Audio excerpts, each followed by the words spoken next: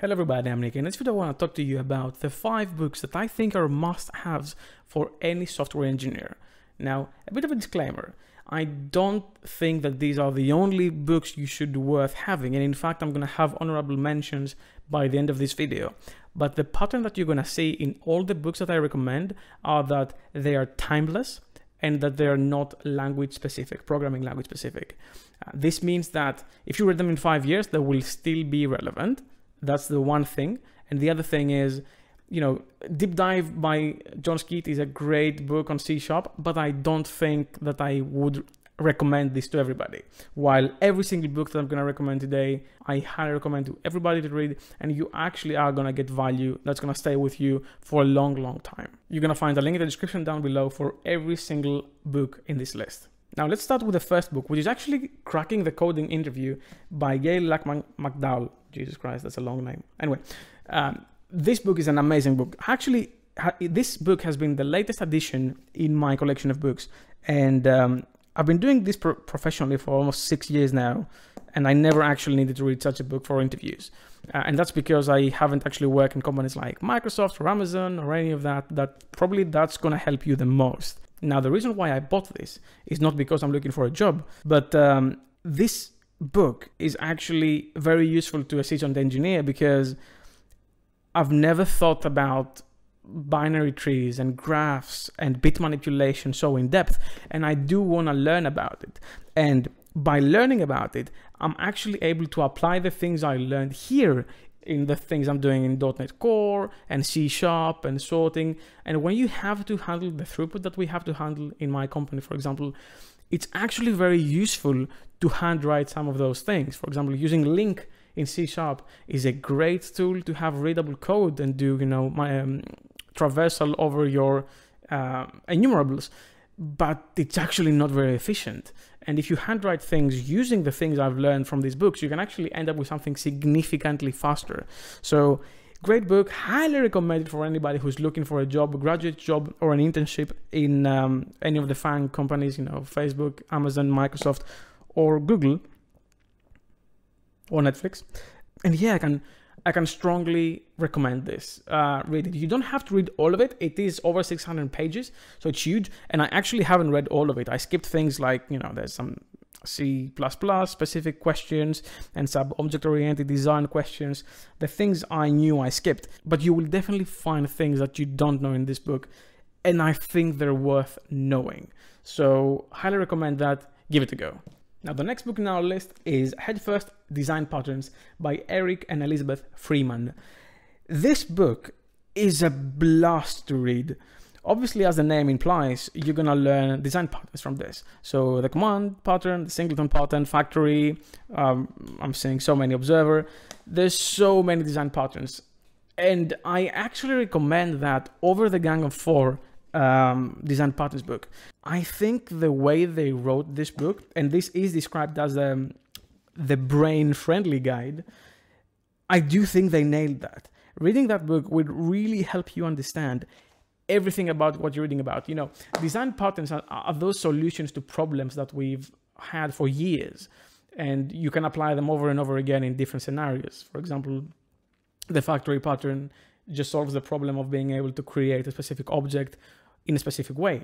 And this is easy to understand, but when you dive deeper into, things like mediator pattern, and you can have adapters, and you can have templates, and you can have so many other things, this book, the way it's written, and I'm going to have some close-ups as well, you will really get a lot of value out of this. This is, no joke, the best programming book I've read, or software engineering book I've read, in terms of how it presents itself and how it tries to teach you the problem, to teach you how to solve the problem. Amazing book. Highly recommend that. Definitely over the Gang of Four one. Please, if you want to learn more about design patterns, buy it. However, do check which patterns it has, because you might be already familiar with it and you might not even need it. I read this very early in my career, probably the first year. My first manager, Phil, gave it to me. I never gave it back. Anyway, thanks, Phil.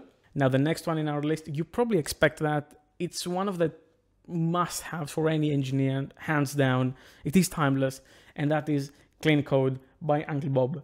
Now, obviously, you probably have read this already. If you haven't, please buy this. This is so much value in 377 pages. It's mostly written in Java. Actually, it's almost everything written in Java. But the way it illustrates the problem, it really helps you understand what you're doing wrong. And as you're reading that, when I read this again very early in my career, you know, when a junior engineer is starting, you think you're the best. And especially if you were able to sell code before your first official commercial job, you will understand by reading this that your code was quite bad. And the more you read this, and if you leave your pride aside, you will actually get so much value out of this book. You will learn how to write cleaner code, and you will understand the patterns you should be able to detect to understand when something is not good code. There's a very good analogy in this book. I think it's in this book. It might be on the Clean Coder one, that says that just because you can appreciate art, it doesn't mean you can recreate it. For example, I can go to the Louvre and see Mona Lisa and appreciate that that's a brilliant painting, but I can't necessarily repaint it. And code is actually quite similar to that. You might be able to appreciate clean code and say, hey, that's a pretty good code, you know? And I've done that before. But when I tried to write clean code, I really struggled. After this, I didn't struggle that much. And the more I practiced after reading this, I got to a point where I'm very happy with what I write. Obviously, we're always learning, so there's always something to learn, but this will put you in the right track. Please, if you haven't read this, buy it. I don't care if you're 10 years old, 18 years old, 25 years old, or 80 years old. That's a great book. So at this point, I'm going to deviate a bit from what I've been doing until now. And that's because this wraps up all the technical books I want to recommend. And that's just Clean Code, Design Patterns Head First, and Cracking the Coding Interview. Now I'm going to go more to the personality ones. And the personality ones are equally as important. You know, soft skills and how people perceive you are actually things you really need to just implement on yourself and understand how you should move around, how you should talk, when you should say no, when you should say yes. There's just so many things that you have to learn, and especially if you're starting out now, I think that 2 books that I'm going to recommend will give you some really nice life lessons. Now let's start with the first one, and that is 97 Things Every Programmer Should Know by Kevlin Henney. Now, something I should mention is Kevlin Henney didn't actually write this book. He just collected all the things that 97 people, I think it's 97 people, it might be people having duplicates here as well, but it's a bunch of experts in their fields talking about it. Everything is a 2-pager, so everything looks like this, and you have a short story that will teach you something. And every single one of them is actually worth it. You know your ID. This is a great topic and a great teaching. It won't necessarily make you a better programmer in terms of your code, but it will definitely make you a better programmer in terms of how you move around, your soft skills, and how you perceive things. Something else I should mention is my first mentor gave this to me. I didn't actually buy this. Ali, thank you. This has been a huge thing for me and had huge impact. So thanks.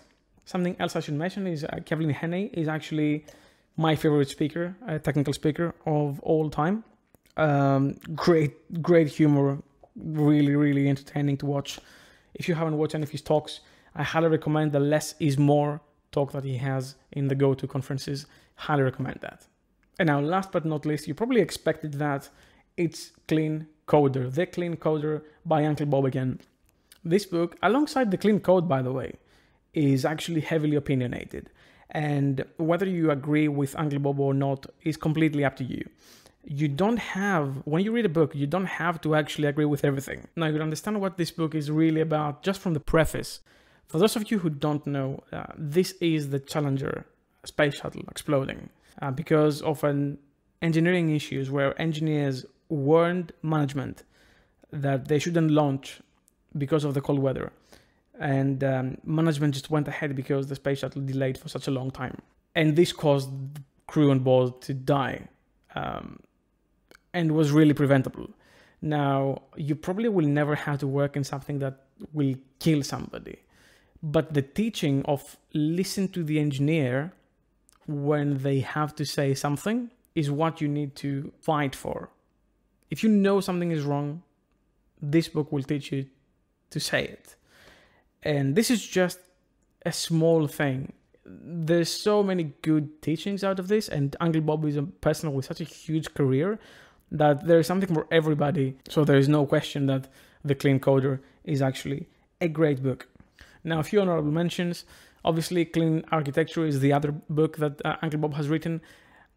It's an alright book. I don't think I feel comfortable recommending it, but if you want to read it, it won't harm you.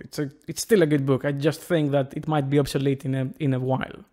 The next one is Design Patterns by the Gang of Four. Old book, timeless, brilliant book. I just think that the Head First book is doing a better job teaching you those things other than just telling you those things.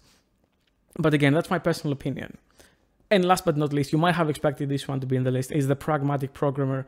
Again, great book along the lines of Clean Code and Clean Coder.